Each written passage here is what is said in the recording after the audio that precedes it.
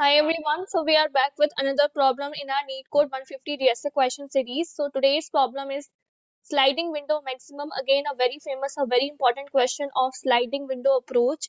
So make sure to be with me till the end of this video. And before that, if you are new to this channel, make sure to subscribe my channel. It will really motivate me to create more such content for you, right? And you can follow me on other platforms as well. The link is there in the description itself. So let's get started with the problem statement now. The problem says you are given an array of integer nums. There is a sliding window of size k, which is moving from the very left of the array to the very right. You can only see the k numbers in the window. Each time the sliding window moves right by one position, you have to return the maximum sliding window. Let me help you in the understanding of the problem statement with the help of an example. So here we are having this nums array and k value is 3. There could be a possibility that there is some background noise from my end, or I should say a kind of celebration from my end. So today, as you know, that today is the Ram Mandir inauguration, right? So many of the people are celebrating today's day, right? So it's a celebration day today. So apologies for the same if you are hearing some celebration sound from my end, right? So here you can see that we are having this nums array. What we have to return is that for each sliding window of size k, which is moving from the very left of the array to the very right, we have to return each time this window moves right at the right by one position, so return the max sliding window that will be formed. So here if you will see, we will take all the elements and window size they have specified as 3. So first we will start from very left. The first window is that 1 3 minus 1. So out of these three, which is maximum? 3. Then window will slide by one towards the right? That is what given in the question. So now our next window is going to be consisting of 3 minus 1 minus 3. So which is maximum? 3. Now again we are going to slide by 1. So this time we'll be having minus 1 minus 3 5 minus 1 minus 3 5. So which is maximum? 5. Again we are going to, the window is going to be slide towards right by 1. So this time we are going to have minus 3 5 3 in the window, which is maximum 5. Again the same process of 5 3 6, which is maximum 6. Then 3 6 7, which is maximum 7, right? So what is, so this is, see, all these elements that is being returned in the array 3 3 5 5 6 7. This would be our max sliding window.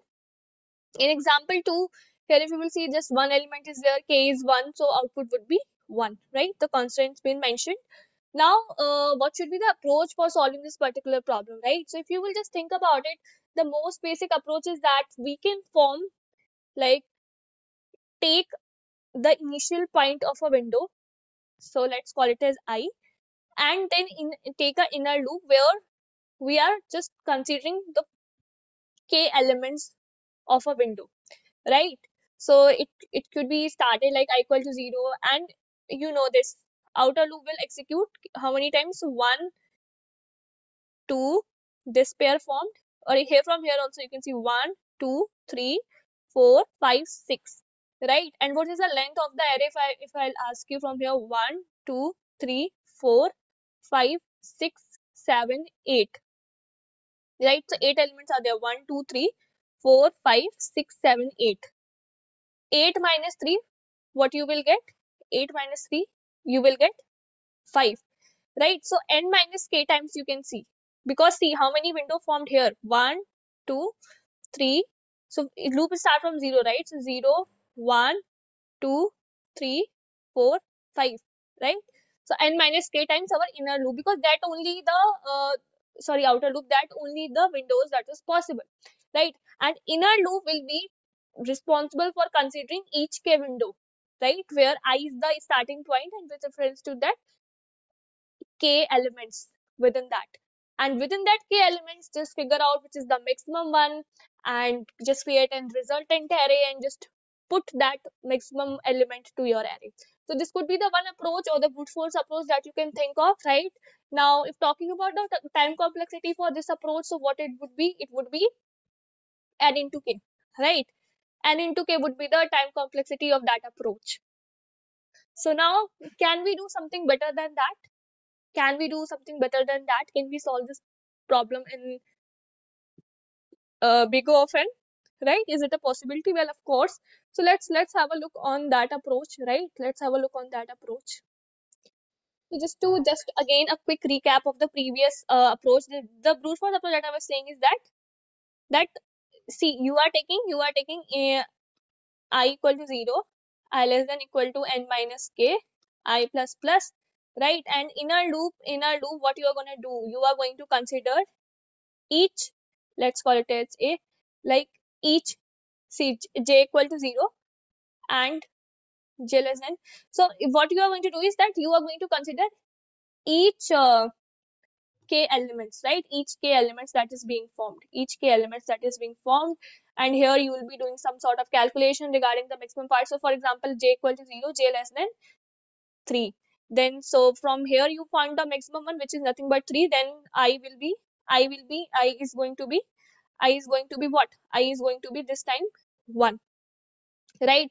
So j equal to 1, and the loop will continue till 0, 1, 2, 3, 1 less than 4, right? 1 less than 4, right? So that's how every window we are just exploring, and we are just checking the maximum, and we are just storing in a resultant array, right? One approach. So overall, talking about the time complexity, so that would be n into k for this particular approach, approximately, if I'm saying, right? So what better thing or better approach we can use for solving this particular problem? Well, there's a data structure known as dq or doubly ended queue. You can do the insertion deletion, like you can do the insertion deletion from both ends, right? So this is doubly ended queue. So what we'll be doing is that, so see, one thing is there, for example, just a thought process to share that, let's say we are on this element, fine, we are on this element. So once you have seen an element which is greater than that of the previous one which you have seen, so will you prefer keeping that the element which you have seen before and it is smaller? Obviously no, right? Because now the potential candidate is this 3, because we want what? Maximum one. The potential candidate is what? 3. So obviously you will remove that. So that's a sort of thing that we have to keep in mind, and we have to form our DQ. So 1. So we will keep the index of that 1 in our DQ. 0, or let me make it this way. 0 we have kept, right? Then so again you can check. So what is the element is 0? This is 1, and which is lesser than that of the current element which we are saying. So just remove it, because it's not going to be the potential candidate. So now we have 3. Okay, we are maintaining, we are putting the index, right? We are putting the index, so we'll keep 1. Then we have seen this -1. Of course, no problem, because see, this is potential candidate will still remain the same, which is at the top. What we are trying to see, that at the top, try to keep the potential candidate. So this is a smaller one. So this obviously, so what we are going to do is we are going to insert this at the end. We are just going to put this, what is the index 2 at the end. Then we have seen, so now you can see here that I value is going to be 3 now, and so I value is going to be 3 now, which is greater than that of 3. So I mean, we have got the window, right? We have got the window, this window, we have got the window. So we can say, what is the element which is at the top? This index, right? So element at the index 1, this is our first maximum element. Just keep it in the resultant array, right? Now we will move further. So at the third index we do have -3. So again, -3 is smaller than that of 3, right? So again we can just keep it. What is the index? 3 we are going to keep. Then again, I value is going to be what? So I value is going to be incremented, which is nothing but 4. So again we have got another window, right? We have got another window. And what is the element at the top? This is the potential, this is the candidate, this is the maximum candidate, which is nothing but nums of 1. What is that? 3. So 3. Again we got 3. Now we have reached to 4. So you can see that this window is done. Now this element which is there at 1, this is no longer a part of our window, because now our window is this -1, -3, 5. So this is not a part of our window. We cannot consider it now, right? We have to remove it.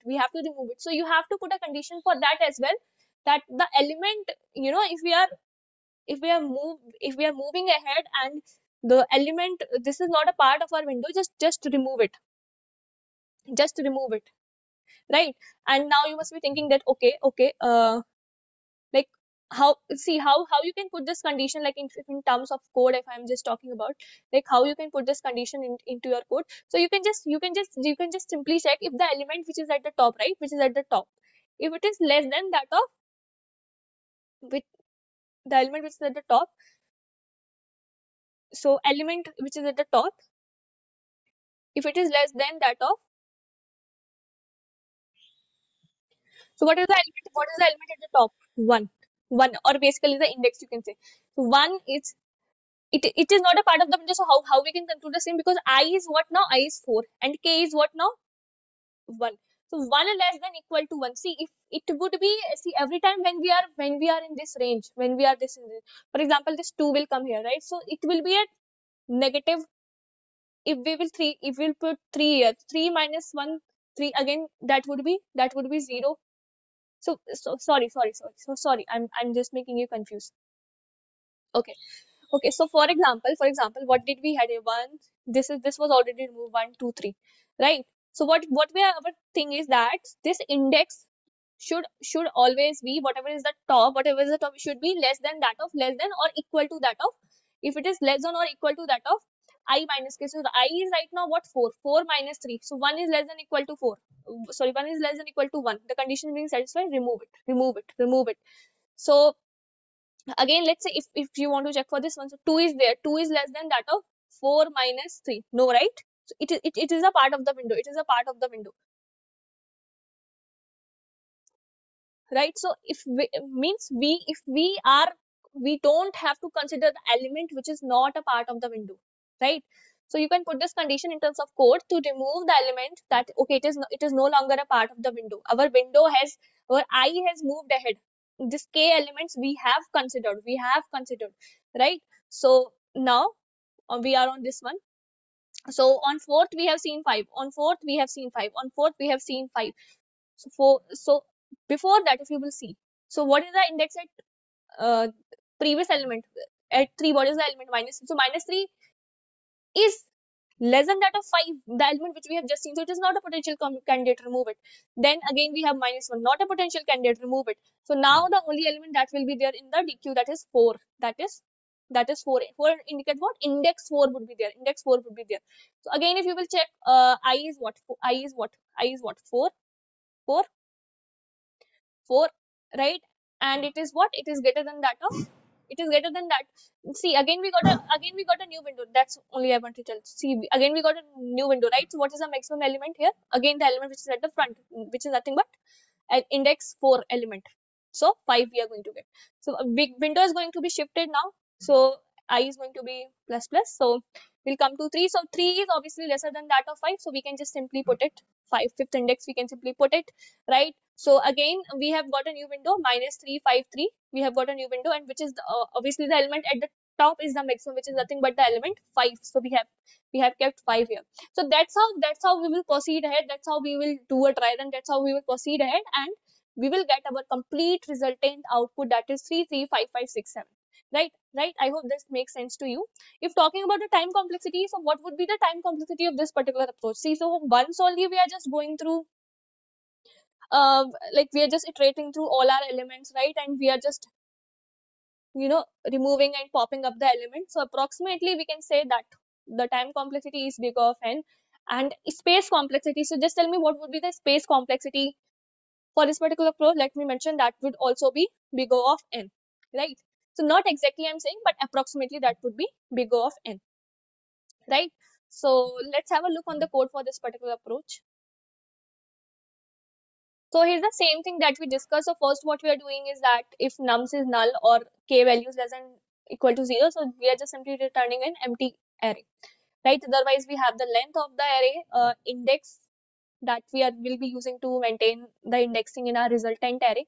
So this is our resultant array, and this is our DQ. So for int I equal to 0, I less than n. So here we are checking that if our queue is not empty, and this is for handling that part where we are moving.